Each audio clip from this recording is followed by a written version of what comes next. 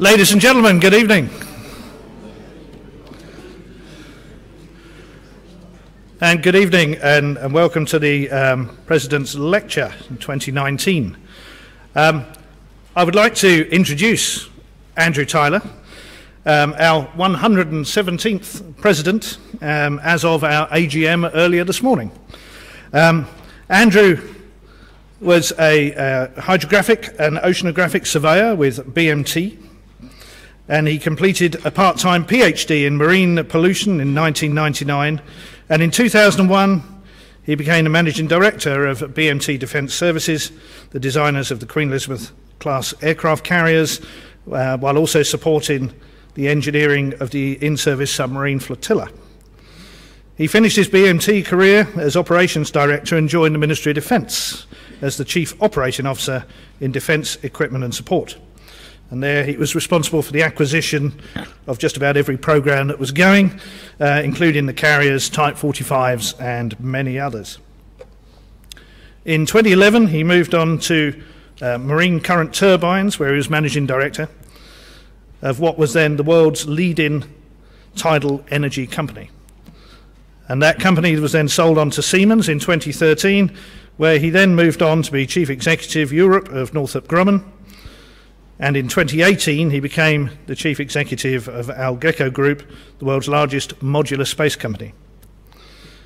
As well as a Fellow of IMarEST, Andrew is a Fellow of the Royal Academy of Engineering, a Chartered Surveyor, Chartered Marine Scientist, Chartered Engineer, a Fellow of the Royal Aeronautical Society, and a member of the Royal Corps of Constructors. Andrew's lecture tonight is Life and Times, 25 years in the IMarEST. Thank you, Andrew.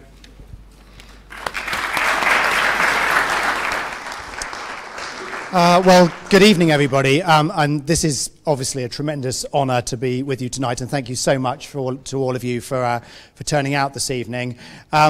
This might be one of those things that they call something entirely different, because I did struggle to find a topic to talk to you about.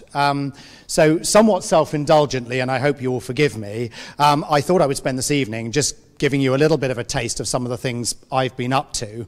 But underneath this is really a very serious point about the IMarEST as possibly, if not then one of the most interdisciplinary professional institutes in existence. And I've been spectacularly fortunate, as I think you will see, and it really is a matter of luck, I always feel, in these things, to have been able to dip in to many, many areas across the IMarEST spectrum. The risk I'm taking is that I've always promised myself, whenever I do any events like this, that I will only talk on subjects that I know more than everybody else in the audience. On this occasion, I think I can pretty much bet that somebody in the audience will know more about each individual topic that I'm talking about. So I'll apologise to all of those individuals right up front. The picture, by the way, is me and Paul Stein, who a lot of you probably know, currently the CTO at Rolls-Royce, but formerly, and when that picture was taken, the Chief Scientific Advisor in the MOD on our little trip out in a T-class boat. I can't remember how long ago it was, but it was quite a long time ago. So as I said, what I'm going to do is I'm going to take you through a little journey, sort of vaguely chronologically in what I've been up to, but covering coastal engineering, environmental issues, maritime trade and shipping, offshore oil and gas, renewable energy, maritime defence, and climate change. And then I will try and keep my remarks reasonably expeditious, and then happy to take questions at the end, except from those experts in the room who know more about all those topics I'm going to talk about. So this is kind of where it started. It started actually a few weeks after I left uni, where my boss left, and as he went out the door, he said there's some rock groins up at Clacton in Essex, and we're doing some surveys to monitor how they're getting on, and I can't tell you much about it, but the job's yours now. So we took some survey boats up there, and I spent a happy summer surveying these rock groins, and essentially what we were trying to do was to see whether they were doing a half-decent job of protecting Clacton from disappearing into the North Sea. The answer was they were doing actually quite a good job, but in doing so they'd shifted the problem about 5 miles down the coastline. And I guess what I really learnt at the beginning, and I think this was great, because although I had spent 3 years messing about in boats in Plymouth, which at the end of it apparently constituted a degree, getting your hands dirty and getting practical, particularly with anything to do with the sea, is super important, because as my career has progressed, man versus ocean has been a bit of a theme. And what I learned here was, you can try, but you are ultimately doomed to failure. And trying to protect coastlines, like, for example, the one on the east coast of the UK, is the definition of a losing battle. It is definitely Canute trying to hold the sea back. So a lot of very early lessons about, say, pitting myself, or I should say humans, pitting themselves against the forces of the sea. So just moving on then to a chapter in my career which I had a huge amount of fun, and that was in the whole sphere of marine pollution. Spent 10 years doing a lot of work in the oil spill response arena, and this was in an era when not very long went past without a pretty significant oil spill incident. And you go back to, when I was born in the year of the Torrey Canyon, and you chart that forward, Exxon Valdez, a massive moment in terms of the of oil spills. And this one, which I'm, I think I'm right in saying was the last, or the latest of the very large spills in this country, but this was back in '96, which was CMarSci on the South Wales, the Pembrokeshire coast. This was quite late on in my time in the oil spill response business, but it also happened to be an oil spill in the place where I'd taken my family holidays throughout the entirety of my childhood. So I actually knew just about every single beach that was contaminated, because I had fished in the rock pools and I'd played on the sand. So this was quite a personal oil spill to me, if you can have such a thing. I think there was a couple of things that I took out of this. One was that, and I'll come on to the flip side of this, is that the environment does have quite an assimilative capacity, despite what we do to it. And you can go back now, in fact, you could have gone back many years ago to these beaches in South Wales, and there isn't the slightest leftover impact from what was quite a serious oil spill at the time. But the other thing I would say is that whilst you're never that far away potentially from an oil spill, huge credit to the maritime industry in general, shipping industry, maritime industry, IMarEST, and many organisations like us, who sorted the problem out in very large part. And it's very rare now to have the big catastrophic oil spills of this sort. Probably now the most likely source of an oil spill of this nature would be a blowout in an offshore production facility.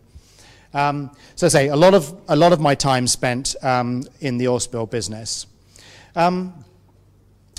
As Rob mentioned at the beginning, I did a part-time PhD. It actually, I think, was near enough on record for the longest PhD at the University of Plymouth, which probably says something else other than I was doing other things at the time.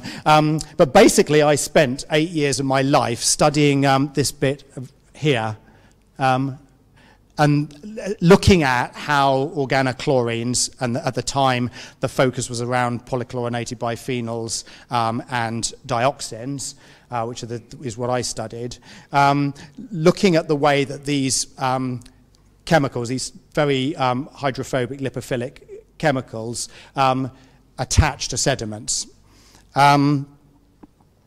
My colleagues at the university used to joke with me, because one of the experiments I was doing in the lab was using what is generally regarded as the most carcinogenic compound known to man, 2,3,7,8 tetrachlorinated biphenyl, dioxin rather, sorry, and I was using a carbon-14 labelled version of it. So not only was it the most potent carcinogen known to man, but it was also radioactive. And they all said to me, that'll be your, no children in your life, when my partner then promptly produced twins. So that just showed them. But I guess the story here was, I was studying this little element right up here in the way you do when you're doing a PhD. But I was very interested in the big picture as well. And that was a picture that illustrated both bioaccumulation in a very acute way, and you see that very neatly from this slide, where you'll start off at, you know, an organic contaminant at whatever that is, 2 times 10 to the minus 6, and you'll end up with 160 in a seal. So incredible accumulative capacity, and that is basically because these things dissolve in fat. So they attach to the fat in the sediment, they go into the fat, and if you're a seal, you're renowned for being fat, and you eat a lot of fish, which are quite fat, and so it goes on. And I think the other thing that came home to me was this issue of global transportation of these contaminants. Because what you actually found was that in the Arctic Circle, the Inuit had the highest body burden of organochlorines than any other population on the planet, and yet they were pretty much the furthest away from the source of any population on the planet. So these compounds were coming out of whatever the source was, incineration or manufactured pentachlorophenol or something like that, and being transported atmospherically and in the marine environment up to these northern climes, and then bioaccumulation took over, and if you're an Inuit, you know, you're eating a lot of this and quite a bit of this.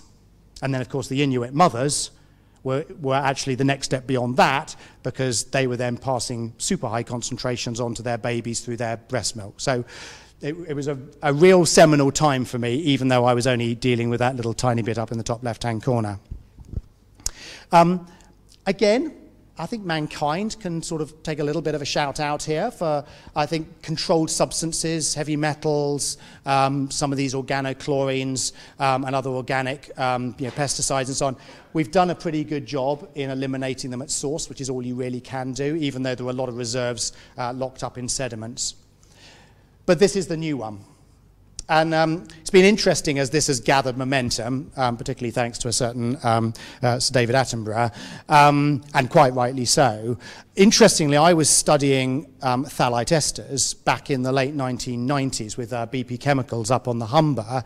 That's the compound in the plasticizer that goes into plastics. And we were working with a namesake at Brunel University, Paul Tyler, who was looking at impersex due to phthalate esters, these plasticizers in these plastics, which were causing this sort of asexual distortion in small animals. And so here we are, though, you know, all of a sudden this is now the issue of the day. Well, actually, it's not the issue of the day. It's been the issue of the last X decades, but obviously it's now risen to the top. The thing that worries me about this one is, and we heard it this afternoon, and we'll hear it again tomorrow, is the mind-bending scale of this. I mean, the amount of plastics in the ocean is just breathtaking. And to my point about the assimilative capacity of the environment, I think we've certainly, let me put it this way, in all the experiments that mankind has visited upon the marine environment, I think this one is really, really going to test the envelope of the ability of the environment to absorb. Similarly, sensitive environments, highly sensitive environments. So I spent 3 or 4 years working with a very enlightened oil company who was producing right up at the north end of this island chain. This is, a lot of you will recognize this, the Pulau Cerebu, the 1,000-island chain, stretches North Jakarta up into the West Java Sea, and spent a lot of time, say, more up the top end, from looking at both oil spills, but also looking at the impact of produced waters from offshore production platforms where they were producing, you know, 9 times as much produced water as they were oil, and this produced water was just going straight back into the ocean, literally, you know, 10 or 20 miles away from these highly sensitive environments. And I think, you know, we've seen around the world, Great Barrier Reef probably being the sort of symbolic or totemic example at the moment of what happens when you take a very sensitive environment and highly stress it. And there you've got an environment that's getting both a very acute impact from things like tourism. I mean, the simple physical damage caused to reef systems from too many people snorkeling and diving on them, and then obviously the climate change, you know, the chronic risk from climate change, warming the oceans and getting a lot of acidification and coral bleaching and so on. And although every now and then there's, you know, little bits of hope that some of these reefs are recovering, it doesn't take a rocket scientist knowing how long they took to grow in the first place to know even if you stopped today impacting them, how long it's going to take them to get back on their feet again. And the one little example I often use, not related necessarily to this, but just of tipping points, and we've heard this term tipping points a lot.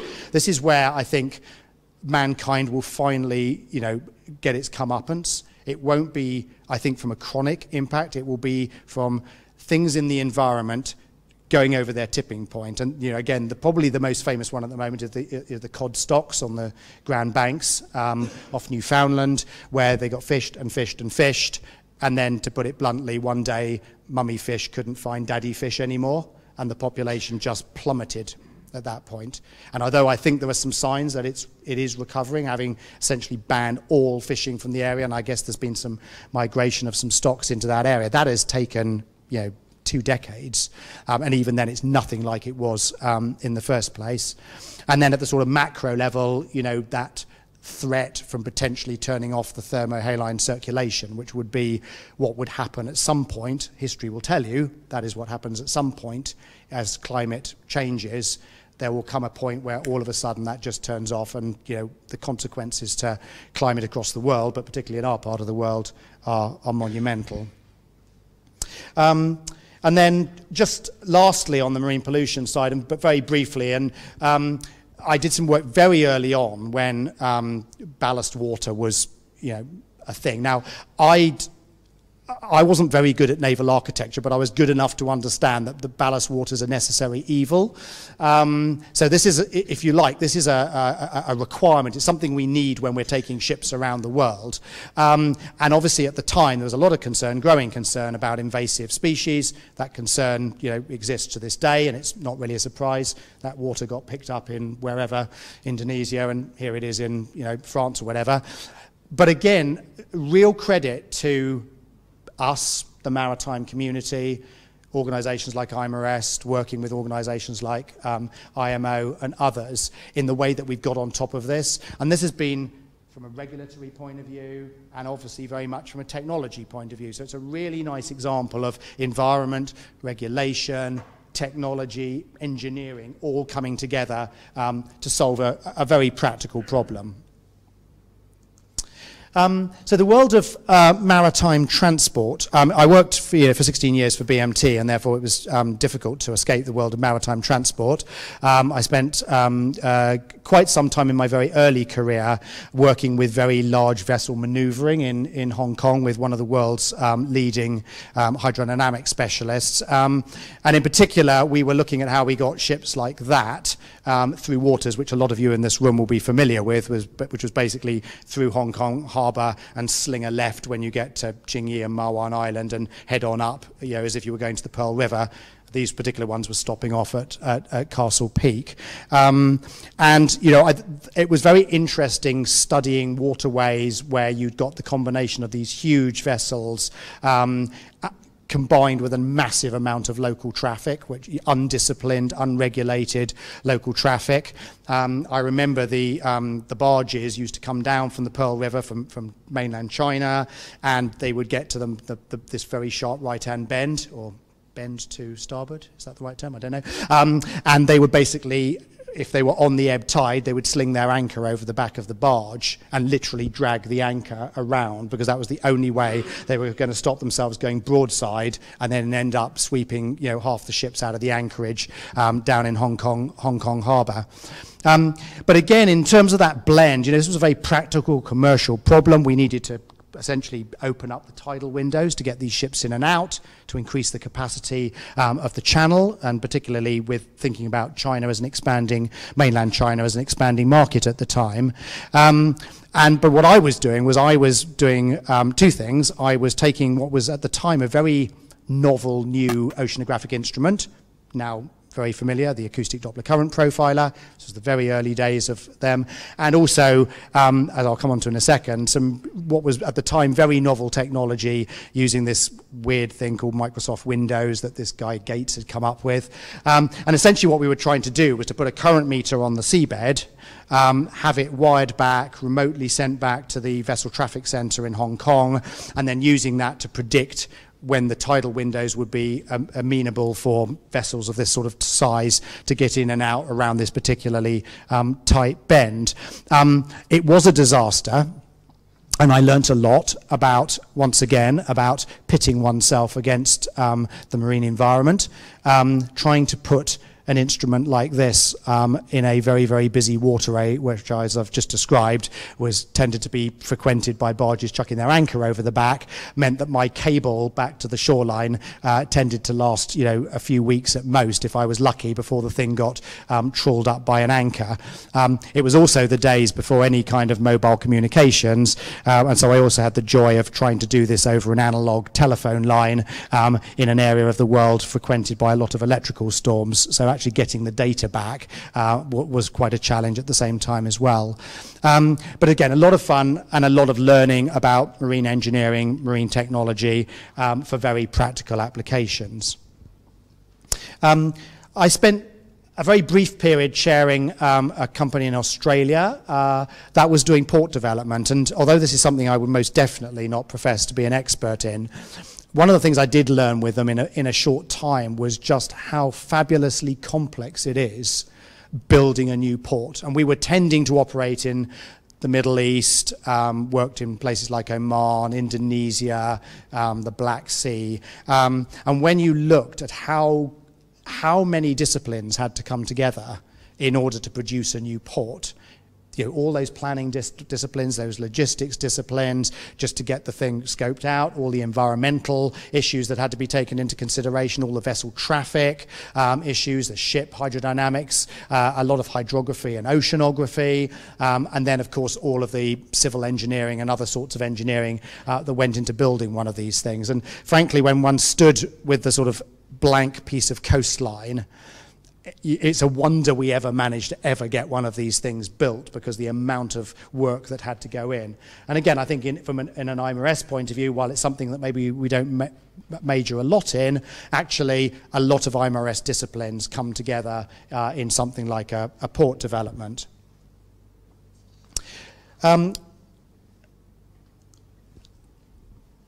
Navigation's been a little bit of a theme of my life, in as much that I started on my degree in nautical studies in those hazy days before this thing called GPS, and therefore in year one was required to learn to navigate using celestial navigation, sextant and the astronomical tables, and spent a lot of my time studying INS, integrated navigation systems. That was an attempt to try and patch together things like Omega and HiFix and Deca to vaguely try and get something that might give you a pretty reasonable idea as where your ship was. But whatever you did, don't make sure your Polaris isn't too far away, because there was every chance that these things would go down, or you were suddenly in a blind spot, or whatever.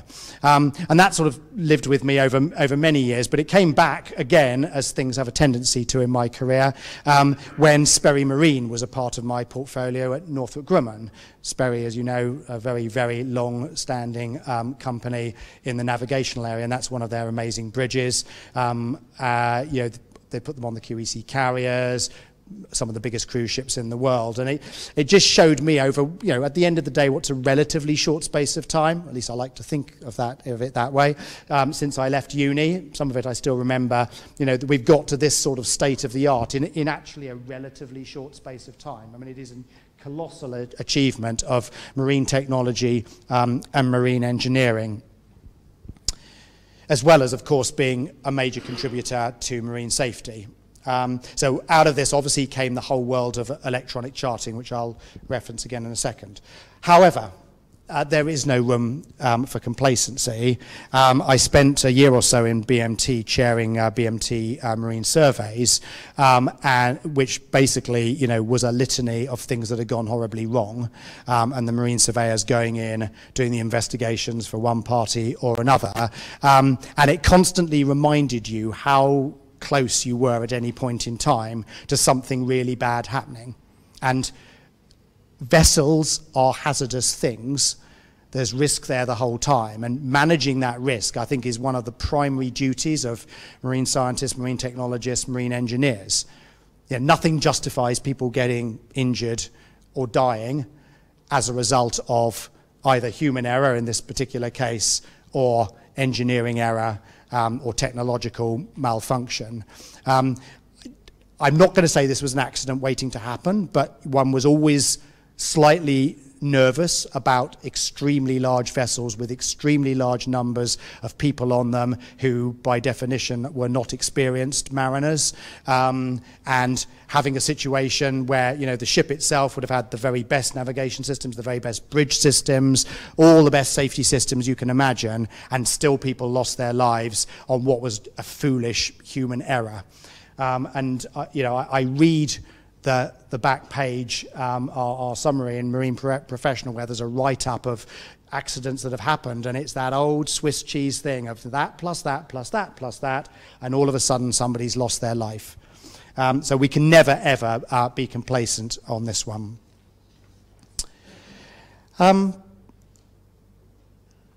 Lastly, in the sort of maritime shipping world, I mentioned just now that I had a lot of fun in the early days with this thing that this chap Bill Gates had come up with, Microsoft Windows, because we adopted Microsoft Windows at a very early stage in a company that I formed in BMT Marine Information Systems, when we saw the power of providing the end user operator with the decision support tools for what they were doing. So if you think back in, you know, to the, let's say the 1980s, oil spill prediction.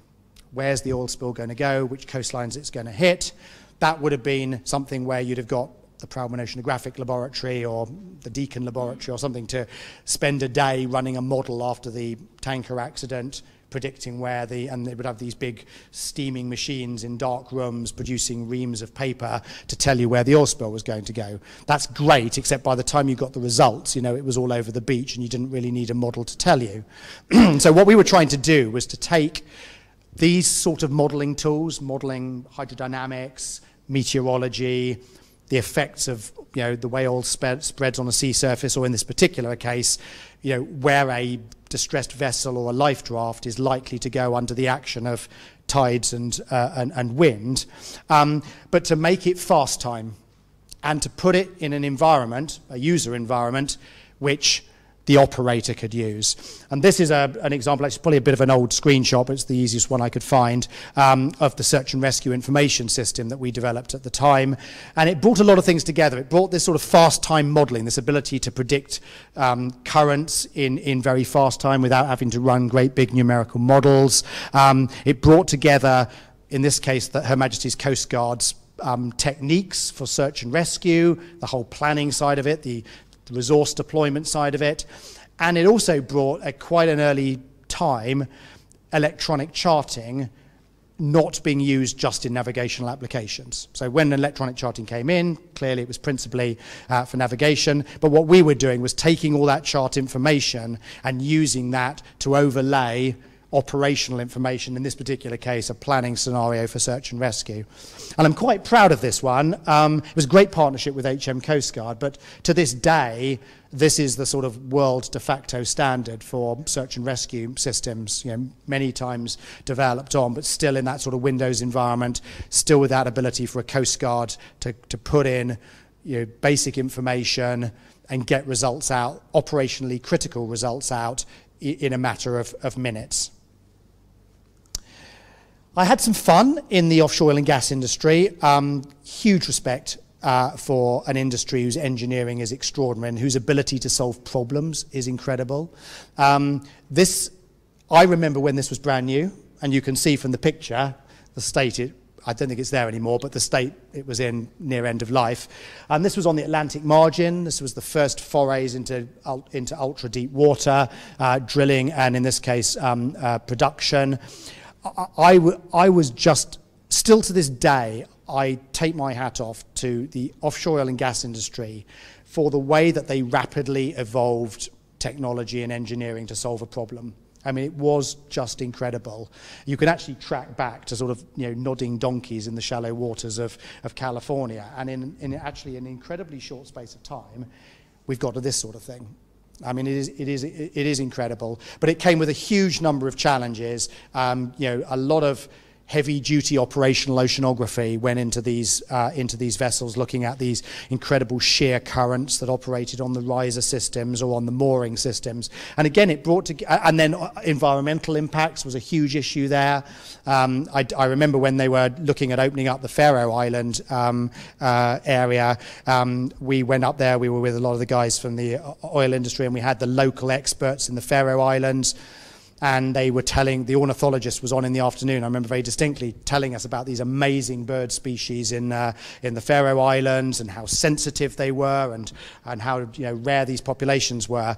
And that evening we all went out to a restaurant and the menu read like the list of these endangered seabirds, which, by the way, if you haven't ever eaten a seabird, don't. They are disgusting. Something else I spent quite a bit of time on was this problem, and it was interesting just recently. I think the Marine Professional had an article in this literally like last month or something. And I read it and I thought, I did all the work. I did a load of work on cuttings pile decommissioning, which was really saying, here's the cuttings pile. What is the best way to deal with this? Do you just go down and dredge it up? Do you take away as much of the structure as you can and then go and remove it with specialist vessels? Do you cut the structures off here and just leave it with some sort of level of protection? What is the solution to dealing with these pretty contaminated piles of toxic waste, which that's not too much of an exaggeration because that's pretty much what the legacy cuttings piles, certainly in the days of oil-based drilling muds, were like. And I read the article and I thought, actually, we've kind of got nowhere with this, because the article was talking about all the things that we were dealing with back in, well, I guess it was 20 years ago when I was working with the Norwegians, looking at what was the best way to deal with this problem. So this kind of feels like a challenge that's been around a long time. But again, IMarEST, environmental impact issues, a lot of engineering relating to this, a lot of technology, potential solutions for dealing with this sort of impact. So it's funny how these things go around and come around. So I'm just going to move now on to the other end of energy, the renewable type. And as Rob, when he introduced me, said, I had a lot of fun for a couple of years with this animal, which was marine current turbines, CEng tidal system. This is in Strangford Lock in Northern Ireland. Well, it's been decommissioned now. And at the time, it was a 1.2 megawatt device, and I think it probably still holds some of the records for electricity generation from a tidal device. Yet again, an incredible bringing together of engineering, science, and technology. Though I don't think Strangford Lock, there was an environmental designation that Strangford Lock didn't have. So huge concerns about these blades doing damage to a very large seal population in the lock. As it turned out, they're not that stupid. And we got great video of the pups playing on the turbine blades. But nonetheless, precautionary principle and all that. One of the difficulties for me here was that, I loved the engineering. And for me, as a tidal scientist by almost original inclination, the idea that we were going to use the tide to generate electricity was it was very romantic to me. But there was a difficulty here, and it's a difficulty that tidal energy has and shares to some extent with animals like this in wave energy.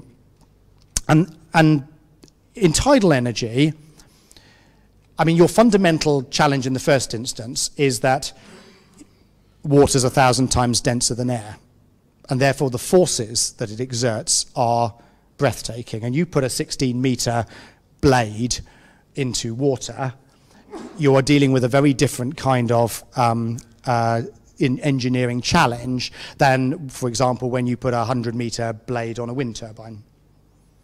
One of the things that we learned very quickly was that vibration engineering becomes super important.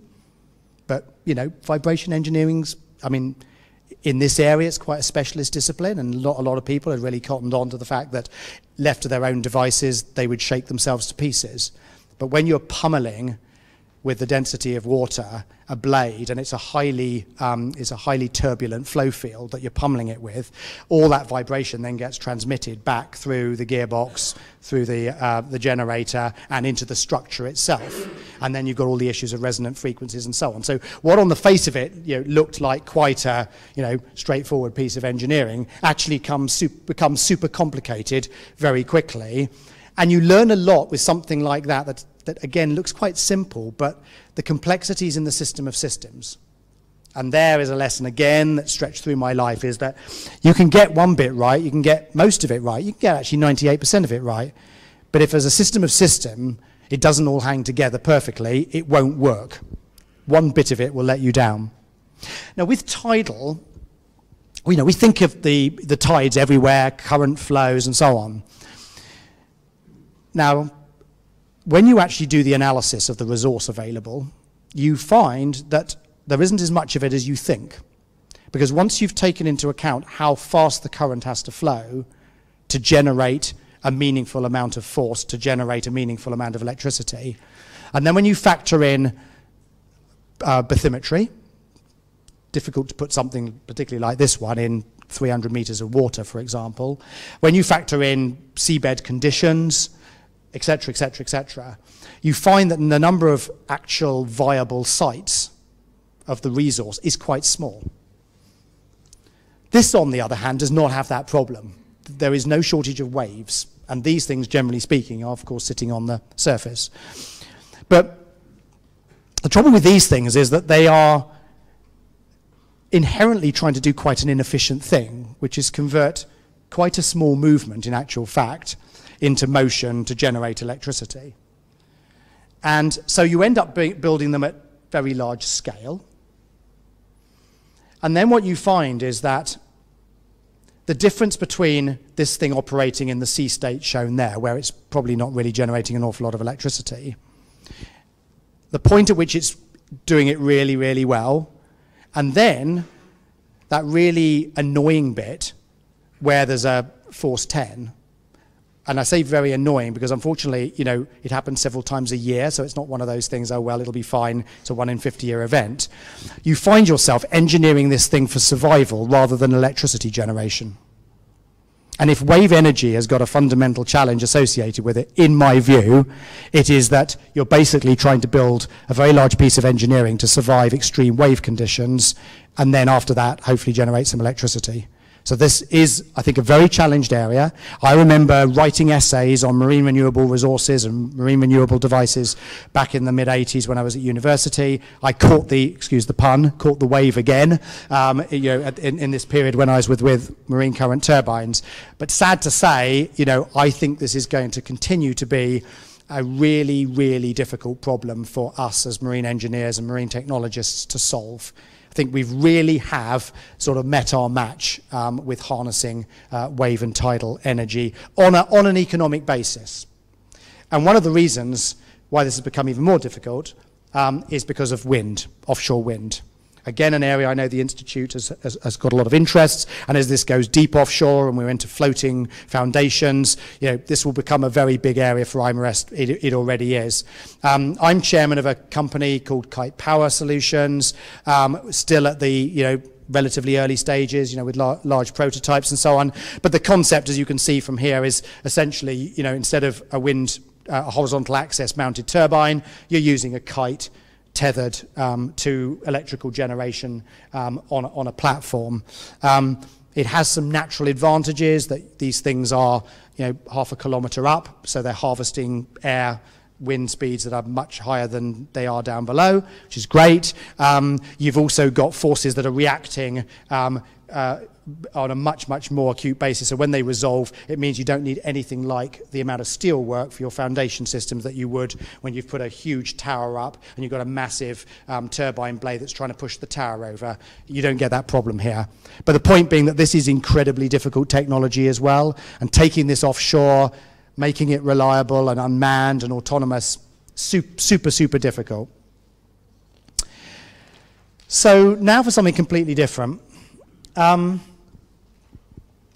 2001, I went to run BMT Defence BMT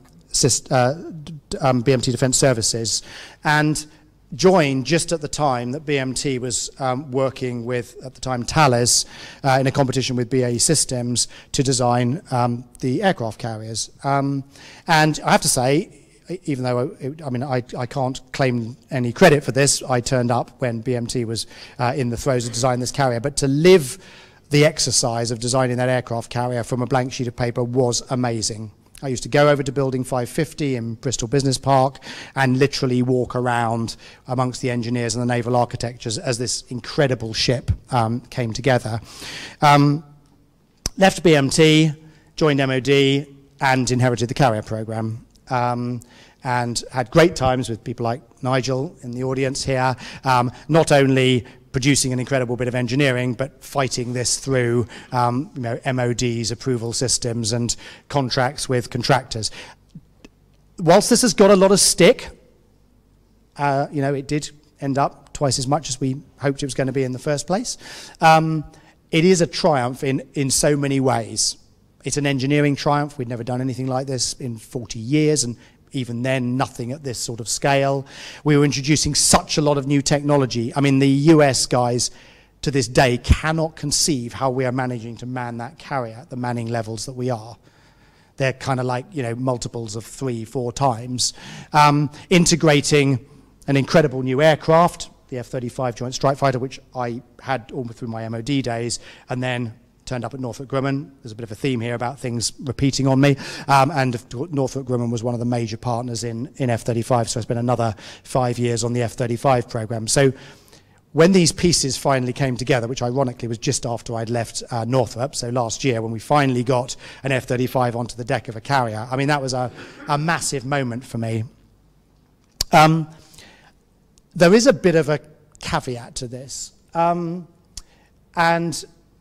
I'll be slightly controversial here. There's a question mark about the role of these types of capital ship in a peer-to-peer environment of the future, or even of the current time. The last 20 years has been an incredible time of the equation between attacking assets like this and defending them switching. And the favor is firmly in the place of the attacker now. So that ability to detect something like this from a very, very, very long way away, acquire it, launch what are now relatively cheap, very high precision, very clever missiles at it, has meant that large vessels of this sort have got an intrinsic threat, which is going to be very, very difficult to defeat, particularly when you've only got one or two of them, and losing it is a big deal. The concept that the buzzword that's used is this anti-access area denial, where your adversary has the ability to basically push you so far away from their territory that you cannot be effective. And they do that by having very good missile attack systems. The consequence of that is we have something that sometimes is called the tanker tether problem, and I sometimes call it the Dalek problem, in as much that the Daleks were really cool bits of fighting machinery, but they just couldn't cope with stairs. So the easiest way to defeat them was just to run up the stairs. The issue that you've got here is that you've got an aircraft with a certain range, and actually it's relatively small, particularly if it's a STOVL aircraft. So that means that you've got to refuel it. Your carrier needs to stand back sufficiently out of range of these very potent long-range missiles. So you've got to get your aircraft off the deck, that's fine, and then before you can get anywhere near the target, you need to refuel. And then you can get to your target, and then on the way back, you have to do the same thing. But there is a problem called the tanker, because the tanker is a wide-bodied airliner or similar type aircraft. And they're an absolute sitting duck. If it's easy to get a carrier with a long-range missile, it's extremely easy to get a wide-bodied airliner with a very cheap missile. And so it's called the tanker tether problem, because there is a very fundamental question. In a contested environment, by which we're talking about peer adversaries of the Russia and China nature, in a peer environment, how are you going to get your weapon system to the target? And I'll just leave it hanging there. It's quite a controversial thing to say when, particularly like me, you've spent 20 years producing this incredible bit of capability, but it is something we need to take very seriously. This is what's protecting it, of course, and it'll, I'm sure, do a jolly good job. I've probably learned more lessons on this project in my life than any other. Lessons about contracts, commercial, manufacture, innovative technology. I arrived in MOD in May 2006, and on my desk, and I am not joking, was a pile of paper. What's the pile of paper? £200 million of claims from BAE Systems. Now there'll be the usual groan, well, rich contractors, what do you expect from BAE Systems? Actually, most of it was the fault of the customer. Funny old thing. So I very quickly learned, it was my first time as the customer, and so I very quickly learned some things about how do you specify, one of the most complex engineering systems on a planet, and then expect a contractor to do it on a fixed sum basis with the amount of risk there is. Ultimately, the lesson there is a little bit like that, if you owe the bank a little bit of money, it's your problem. If you owe them a lot of money, it's their problem. The same applies here. Ultimately, the government's bank balance is bigger than the balance sheet is stronger than even BAE Systems' balance sheet. And a contractor will simply get to the point where they're saying, I can no longer carry on doing this contract because I'm going to lose so much money that I'm better off just stopping now and giving you the bits. And that was sort of where it was when I turned up.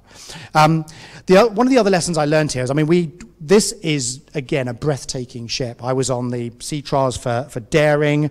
I was at the launch of Dauntless, Diamond, and Duncan, and I cut first steel on Diamond. So I had a long run involvement with this, and in particular with the incredible integrated electrical propulsion system on the ship.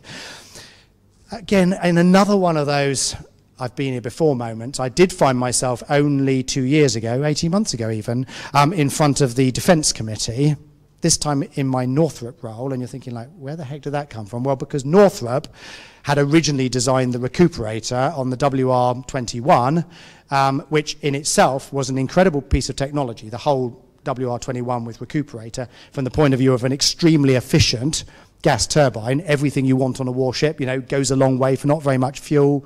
Fantastic. Brilliant if you're going to produce lots of them. But when you then have a change of mind after having produced not very many of them and decide perhaps you're not going to do that anymore, that's a problem. So the starting point for me of the problems on Type 45 was an orphan prime mover, plus a very complex integrated propulsion system, which when we brought it all together, and it's been in the press, it's no news, we've had a lot of issues on this ship, particularly around blackouts. Now, I think that's getting solved now. Again, thank you, marine engineers. But I kind of feel we bit off slightly more than we could chew, and that was even having done the important things like the electric ship technology demonstrator up at Alstom, which was essentially took half a ship and mimicked it with all of the plant. But it just goes to show how, on the one hand, something that looks quite simple, propelling a warship, we've done that before, can become very complex for good reason in some senses, but in other senses you're creating a lot of risk. By the way, whilst we were doing a first ever on the marine engineering, we were also doing a first ever on the missile system, on the combat system, the radar. There's basically nothing on that ship that wasn't pushing the envelope of the technology. The fact that we've got, the best destroyer on the seas is a testament to the engineering and technology that went into it. But oh my God, we sweated to get there, and to some extent have sweated ever since. Lastly, on the naval story, this is HMS Astute, which I brought into service in MOD. I love submarines. These are my favourite bit of engineering. I can't think of any other engineering system on the planet which brings together so many disciplines in one place. It's almost try and find a discipline, an engineering discipline, or for that matter, a technology discipline, that does not turn up in a nuclear submarine somewhere. Just the whole idea of what you're trying to achieve here. This thing that will dive to great depths with nuclear missiles in it, with a nuclear reactor in it, with the health and welfare and habitability for 100+ people, and be able to do that for days and days and days, or months on end. It's just mind-bending. So I love these just for the sheer challenge in them. The other thing I love about them is that this is where the future lies. And I don't necessarily mean huge submarines like this, although I think they have a role to play. But I believe the future in defence is going to lie in the underwater world. And why do I say that? It goes back to what I was saying earlier about anti-access area denial. This is the last hiding place on Earth. This is the place where it's very difficult to find things. We proved that trying to find an airliner for years. This is a brilliant place to go and put things that you don't want other people to find. I think if you take the advances in underwater technology and if you add a very large dose of autonomy, information systems, intelligence gathering sensors, you've got what to me is the future of defense systems. Space can be denied. Virtually nothing that isn't super stealthy will survive in the air. Any large ship, highly vulnerable. Every land system imaginable, easily defeatable. This and all the little things that should go with it, the autonomous systems, the unmanned systems, the remotely deployed systems, all of those are, in my view, how we're going to protect our nation in the future. So I'm hoping that one day we're going to wake up to this and we will see a renaissance of underwater defense that we haven't seen since the 1950s. But it needs a lot of money redirected into research, technology, development. Again, super exciting for the IMarEST. It's got all of the things we're really good at. So I'm hoping and praying that we'll see 25 years of massive investment in this area. And so finally, and I did particularly want to end with this, because I think this is, of all the topics I've talked about tonight, in my view, the biggest, the most worrying, and that is climate change. So I went down to Antarctica in 2004 with British Antarctic Survey for a visit, and it was one of those very, I mean, going down to Antarctica is, excuse the pun again, super cool. I mean, it's just the most incredible place to spend some time. But it was also the most, one of the most seminal few days of my life, because it brought home to me the reality of what we were talking about when people were saying the global warming, things are warming up, et cetera, et cetera, et cetera. And I was able to see them taking these ice cores, slicing these little thin slices of ice core, putting them on your tongue, and when you put it on your tongue, the warmth of your tongue melted the water and it felt like popcorn on your tongue, which was the little bubbles of compressed carbon dioxide or compressed air popping open on your tongue. And that air that was popping on your tongue was 5,000, 10,000, 20,000 years old. So you're thinking, wow. I mean, we really have got a climate record here. The last time that was floating around was 20,000 years ago. Amazing. And of course, you've all seen plots like this, but this was, if I needed a conversion, this was it. This is actually just these I think they're at least back 800,000 years on these cores now. It might be more now, which I think is about 4 cycles, ice age cycles. So this is a super, recent one. This is only going back to the year 1000 AD, but it's got your ppm of carbon dioxide, which we've got a direct relationship between temperature and carbon dioxide, and then it's just showing here start of the Industrial Revolution, and this thing just takes it to the skies. And the abruptness of that is, I mean, you've got times when we've been up to these levels, and I'll come to that in a second, but it's taken like thousands of years. Instead, we managed to do it in 100. Never in 800,000 years of ice core record do you see this.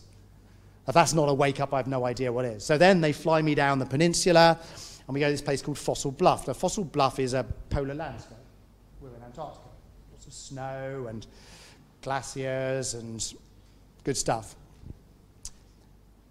They take me first to this site here, and you'll see there, in the middle of that picture, this sort of rock column. That's a fossilized tree from when Antarctica was basically tropical rainforest. So that's a fossilized tropical tree in a polar landscape. Then we went back to the glacier, which is a decaying glacier, and I've got, and it's on my mantelpiece at home, a very small rock with a fossilized seashell. And that was when in the same location, well, it's literally 25 meters along the rock, it was all ocean. So the whole of Antarctica was covered in sea. So I was standing there with a tropical rainforest here, completely underwater here, and then today, 2004, standing in a polar landscape. So I think the combination of those two things for me said, we are screwing this up in the most extraordinary way. And I'm sorry to say, I think it's unstoppable. I mean, I can't see that humanity is taking anything like the actions it needs to abate the source of the problem. And even if we do, the amount of inertia that you have in a climate system is colossal. So the time it takes, we talk about time to turn supertankers around. I mean, this is a supertanker on a colossal scale, so to speak. And then if you then add for extra drama the tipping points, where you will get an abrupt event, which is triggered by the climate change, but then suddenly, let's say, turns off the thermohaline circulation in the Atlantic. Deeply scary. I wish that everybody, but let's say just as a minimum, anybody in every country in the world who's got any sort of decision power in government or other organizations, I believe if they could just go down to the Antarctic Peninsula for a day and see what I saw, I think we would have a very, very different set of actions being taken across the globe on climate change. I want to say a massive thank you to IMarEST, because every single thing I've talked to you about tonight, IMarEST has been like a stick of rock all the way through it. I've been 25 years in the Institute. I've pretty much shown you everything I've done, more or less, and every single example has got IMarEST running through it. Multiple bits of IMarEST. I'm not an engineer, I'm not a scientist, I'm not a technologist. I'm this marine mongrel who brings all these bits together and thrives in it. I love it. I hate it when we start partitioning and pigeonholing and have engineers here and technologists here. Just about everything I've worked on is a blend of bringing technology, engineering, and science together. And that is why I think IMarEST has such a strong role to play in our world today. Thank you so much for listening. I hope I haven't bored you. And I'm happy to take a question or two.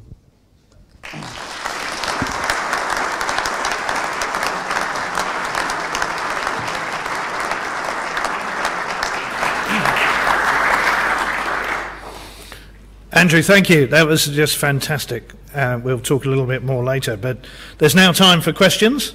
Questions from the floor, and we'll also perhaps be getting some online questions as well as we go through. So anything to start us on from here in Trinity House?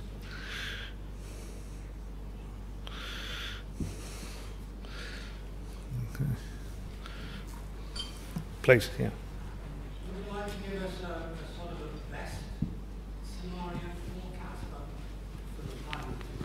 Worst case. Sorry, I was wondering whether you could kind of give us a good scenario for the planet and a bad scenario. I mean, in a sense, I suppose you've already given us the bad one. But, you know... As somebody who isn't a climate scientist, it's very difficult to do that without being glib and saying, on the one hand, let's get an awful lot of world leaders down to the Antarctic Peninsula and show them a few things or two. And at that point then, you know, put every measure we can consider into place to stop the warming of the planet at source, notwithstanding what I said about the inertia. But that, you know, that's got to be your starting point of your best case scenario. I haven't a clue, and I don't think there's probably even a specialist climate modeler who will absolutely hand on heart and say they can tell you what's going to happen next if you just stopped. Because the system, you know, if ever there was a system of systems, it's planet Earth. It's such an incredibly complex system of feedback loops. Worst case, well, it's difficult to see us doing any worse than we are at the moment, as in, you know, our efforts have been fairly tokenistic, if we're really honest, you know, for the scale of the problem that we're dealing with. And I think that the symptoms are now popping up all over the place. Whether it's, you know, coral bleaching on the Great Barrier Reef, whether it's the fact that, you know, my boyhood home of Sussex is shortly going to take over from the Champagne region as one of the best sparkling wine producers in Europe. I mean, the evidence for the symptoms is just legion. I mean, look at for somebody, for a country led by somebody who doesn't believe in climate change and is getting some of the most extreme climate-driven events in the country with the severity and frequency of hurricanes. I mean, all those things are all off the back. They're symptoms of this underlying chronic climate change. So I don't know what it takes for humanity to wake up and smell the coffee, but I feel very pessimistic that it's not going to happen in my lifetime. And then, of course, you're looking at it and saying, well, that's a nice legacy to leave, isn't it? I mean, our generation, I'm looking around the room, I'm sorry to say it pretty much is our generation, has presided over this. The generation before might have pleaded ignorance, but we were the generation where all of this got discovered, where this is no longer, this is scientific fact, and yet we've just carried on globally doing much the same thing. So I didn't want to leave the evening on a depressing note, but I am very pessimistic. Yeah, Barry. Andrew, fascinating range of topics there. I'm trying to get a feel, though, of what you think the future is of tidal energy. You showed us a couple of examples. You didn't talk about the Severn barrage and those sorts of things. Yeah. Is there a future for that type of technology for power generation? I think my point around tidal is that from an engineering perspective, this is entirely tractable. Whether it's tidal barrier systems, which are very large bits of concrete, if we're really blunt about it. That's hydro's been around a long time, and it's just a low hydro, whatever they call it, low head hydro. Free stream tidal, which is what I was involved in, is really, really tricky. I mean, I'm watching the Maygen project up in Scotland, and all strength to their elbow if they pull that off. I mean, that's a vicious tidal stream to be operating in. It's probably, well, it's not probably, it is the best tidal resource in the UK. So if we can do it there, fantastic. That'll be a great credit to some amazing marine engineering. But then when you start to look how much more there is around the waters of the UK, there's some, but there's not a massive amount. And I think therein lies the challenge, because if you look at wind energy and how the incredible job they've done in bringing the levelized cost of energy down, a lot of that's come off scale. Just the sheer number of wind turbines and the engineering and the repeatability, and they're so good at them, they've managed to bring the cost down and down and down. That only comes from economies of scale and economies of learning. If you're actually relatively constrained in the number of sites that are viable, where are you going to get the scale from? So I'm not giving up on it. I think if it's expected to stand on its own 2 feet for a long period of time, that will be very difficult. I mean, economically. So it will need a hell of a lot of subsidy. And I think if anything's challenged marine energy more than anything, it's been, and credit to them, offshore wind, because that has brought the levelized cost of energy down to levels that I never thought were going to be possible anytime soon. So that obviously, at the end of the day, money counts. Levelized cost of energy is the killer metric in the electricity industry. I did a simple math a few months ago. A tanker or a container ship pollutes about the same amount as 1 million cars a day in pollutant. Do you know if there's anything being done on banning heavy fuel on ships in the future? Is anybody talking about it? I think there's plenty of people talking about it.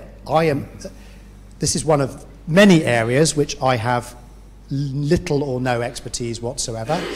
I mean, where I've had a brush with this has more been in, for example, we were looking, because I'm chairman of a kite company, the idea of using kites as a source of power originally came from kite assistance on ships. And that's about as close as I've got to fuel sources for ships, if I'm honest. But I am aware that within the Institute, I'm pretty sure I'm aware in the Institute, this is an area of significant knowledge and expertise, which is what I'd expect from a shipload of marine engineers. I'm just probably not the right person to ask the question of, so sorry about that.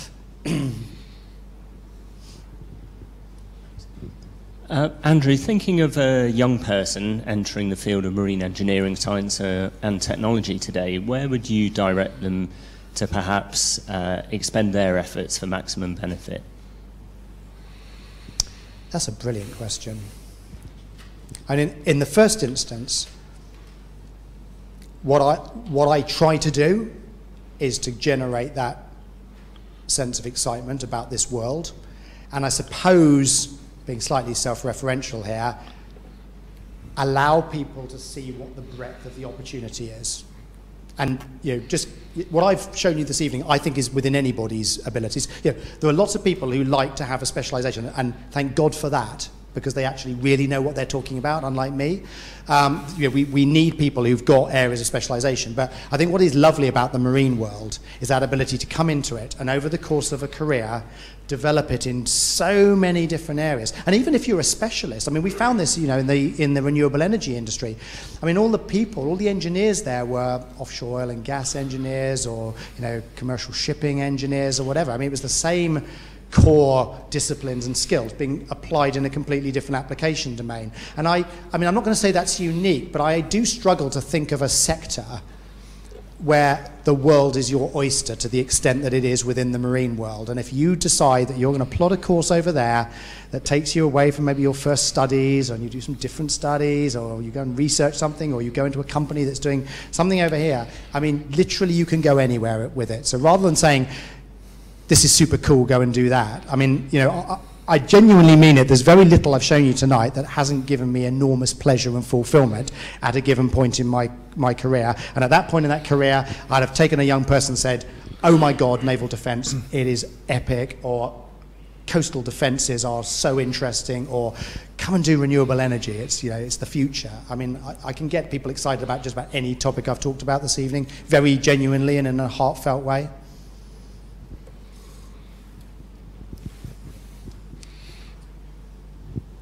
May I make the comment, so that something you said in your introduction, I think, is the key to the answer to the last question. You had a lot of fun doing it. So did I. And I'm still having fun. Just being a member of the Institute is still fun. It's not as much fun as working, but it's still fun. Oh, fun is the word I probably use, well, fun is the word I use most in my workplace when I'm working with my teams. I actually don't think, I mean, we are on the planet for too short a period of time to not be having fun. We spend far too much time in work if it's not fun. And I think one of the joys about being a professional is that you've effectively earned the right to have those options, to have a lot of fun. And I think, we're enormously privileged, because there are a lot of people who do jobs and their work is not fun under any circumstance. But I'd be disappointed if I found a member of the Institute who couldn't say, hand on heart, I've had a lot of fun, and hopefully are still continuing to have a lot of fun. So yeah, fun's a big thing for me.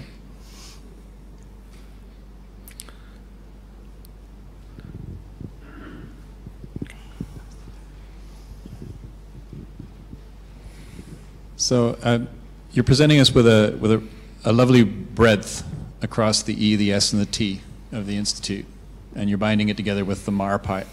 So you really are, in this talk you've given us this evening, you're representing what we as an institute are trying to do. So you've got a presidential year ahead of you here, and you're taking this experience and you're bringing it into the presidential year. Yeah. Have you got a sense, just from an excitement point of view, what you're planning to do with your presidential year? Because your journey doesn't stop with that slide. It keeps going. I'd like to hear where it's going. Well, that's true. That is true. So I'm told by Rob. So I think, I mean, there is a couple of themes that I am particularly want to be focused on, and I will sneak preview, talk briefly about this in my speech tomorrow night. I guess what I'm hoping is that my background is unusual to the extent that I will be very disappointed if I can have a conversation with anybody I meet during my presidential year that I can't have a meaningful conversation with. Be that a marine biologist or a marine technologist in some advanced bit of marine technology, electronical engineering, whatever, or really any of the fields of engineering, or for that matter, with the exception of emissions, atmospheric emissions from ships, which I've now discovered I know nothing about.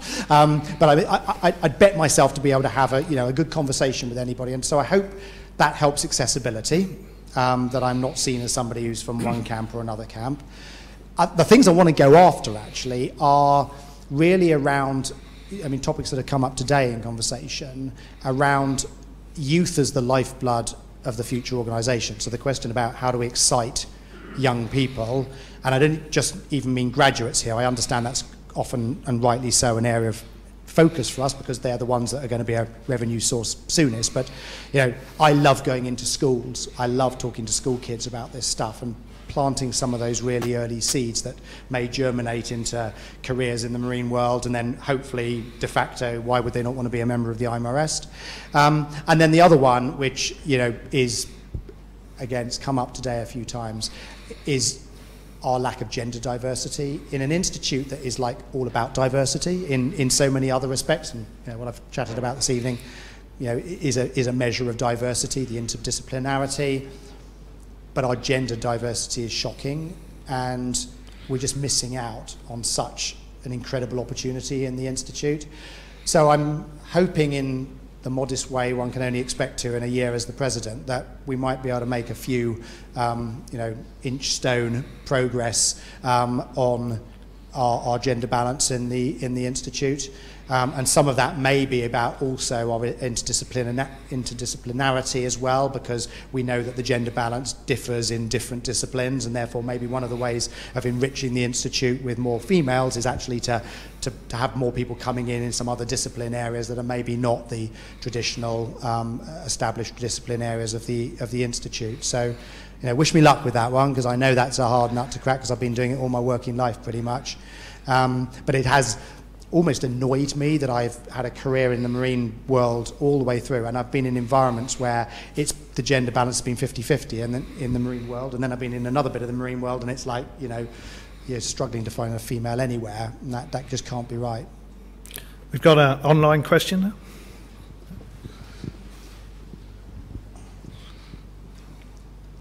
Thank you. First, I'm going to take the opportunity now, I've got the mic, to answer Eve's question on heavy fuel oil, which the IMO member states have moved to ban in the Arctic, and if you wish to keep up, please join the emissions from shipping special interest group. There's some information on special interest groups on your chair. The questions actually come from someone in the room, so kudos to John Chudley for using the online system. It works. Thank you, John. That was John's anonymous question, was that? God, there is an anonymous question, but that was from me testing it worked. And that is, your first degree was very broad and taught in the main by practitioners. Was that a strength for your career, and do we now encourage specialisation too early? So I am a generalist by instinct. So I think even if I'd done quite a specialist degree in the first place, I'd ended up generalising. And it's kind of because I've never really found something I'm super good at. So I've thought quite early on that rather than try and be a specialist, which I wasn't very good at, my PhD definitely taught me that. I was not cut out to be a research scientist. That better I had a more broader base. And you know, it's fair to say that in the last 10, 15 years, I have been, probably a bit longer than that actually, this millennia, I've really been more in this sphere of general management, albeit very rooted within the marine world. So, I mean, I think there is a tendency for specialisation too early, and I am a great advocate of having the broadest base possible, particularly so when, as I think I've illustrated tonight, pick any one of those examples I've used, it's all, you know, the solution now, whatever form it's taken, has been about bringing in multiple disciplines together. And I think that in the environments I've worked in, interdisciplinarity works best when people have their specializations, but they also have a broad appreciation of how the other disciplines contribute. Because it's quite difficult, you know, if you know not the first thing about metallurgy and you are a vibration specialist and you're trying to solve the sort of problems that we had on our tidal turbine, you know, you need engineers to be talking together, and I think for people to talk, they've got to have a bit of an understanding where the other one's coming from. I think the lovely thing about the marine world is it sort of almost in and of itself promotes a broader way of thinking, and I'm sure, you know, most of you in the audience here, even if you might consider yourself having a sort of core specialization, you know, would also understand that you're operating in a very interdisciplinary world, and you've got a pretty good feel for a lot of those other technology, science and engineering disciplines which influence the area that you're working in. I don't think that's common in a lot of other application areas where I think you'll find people are super specialist and they stay in their little box. I think that's one of the lovely things about, you know, the world we've all chosen to pursue our careers in. Any other questions? Yeah, please. I work for a Commonwealth organizations, and last year at the Heads of Government meeting here in London, they launched the Blue Charter. I mean, a third of the Commonwealth countries, small island states, and nearly everyone has a coastal region. Yeah. And I wonder how much can IMarEST help the Blue Charter to develop, because this is to involve local people around. Yeah, so. No, I think that's fantastic. I have to plead ignorance here, and I hadn't heard of that. But what I have spent a lot of my life doing is, you know, I showed you the 1,000 islands in Indonesia. I spent a lot of time working in Southeast Asia in coastal areas with sort of small populations that were heavily dependent on the sea. I spent, you know, a few years when I was a youngster living in the Solomon Islands, and I've been back there a couple of times, and that really brings home to you how small communities in small coastal areas, the symbiosis that they've got with the sea is really fundamental to their life, because they literally subsist off the sea beside them, and they get heavily influenced by factors that are right outside of their control. Things that are like plastics, for example, is a really good example. You know, they're on this very remote Solomon Island, and I've seen it with my own eyes, and the beach is, you know, strewn with plastic that would have come from hundreds of miles away. So I would, if there's a way that the IMarEST can create bridges with, you know, communities like that, and make a difference at a more local scale, if that's something that we could, you know, get the ability to do, I think that would be amazing. Adopt a tropical island. I'm up for that. Maybe that would be a presidential commitment. Any more questions, please? Okay, anything online? Okay, in which case we'll draw that to a close, Andrew. Thank you. I think we've gone from pollution, energy, defence, the environment, covered a whole range of topics there, which is a canter through your career, I know, but a fascinating career and insight into the evolution of technology in our environment that we all know and love and share Andrew's passion. I think it's comforting to know that given the right conditions, areas of nature can recover, but it's seriously worrying to understand, you know, how bad the planet is currently being affected, and whether we're doing enough, probably not, to put it right for our successors and generations to come. Equally, in the meantime, defence is fascinating. I'm really fascinated that perhaps our underwater world is the future of our defence, which again takes us into some fascinating areas. The complexity, I think, of the different technologies that you've shown to us that need to come together, and your fascination for submarines, I can see entirely, because it really does bring a lot together. So if we can operate a submarine, but in an environmentally friendly way as well, we've probably cracked the whole issue. I think that was fantastic. I think you've shown us real excitement, as you say, in everything, all those different areas. It shows that there's opportunity, huge opportunity for people out there, whether you're a specialist, whether you're a generalist. The opportunities in our marine industry are out there to grasp, and it's exciting, and we share your excitement. So, Andrew, thank you. Please, can we...